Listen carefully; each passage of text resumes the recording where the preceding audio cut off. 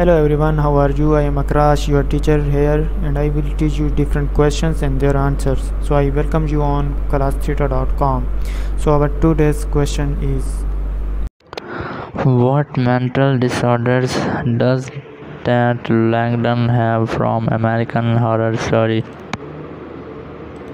The answer of the question is depression, anxiety, and possibly post-traumatic stress disorder (PTSD). So that's the correct answer of the question. If you have any question, just leave a comment. I'll be answering you as soon as I can. Thank you very much for watching the video. Please don't forget to like, share, and subscribe our channel. Until next question, bye bye.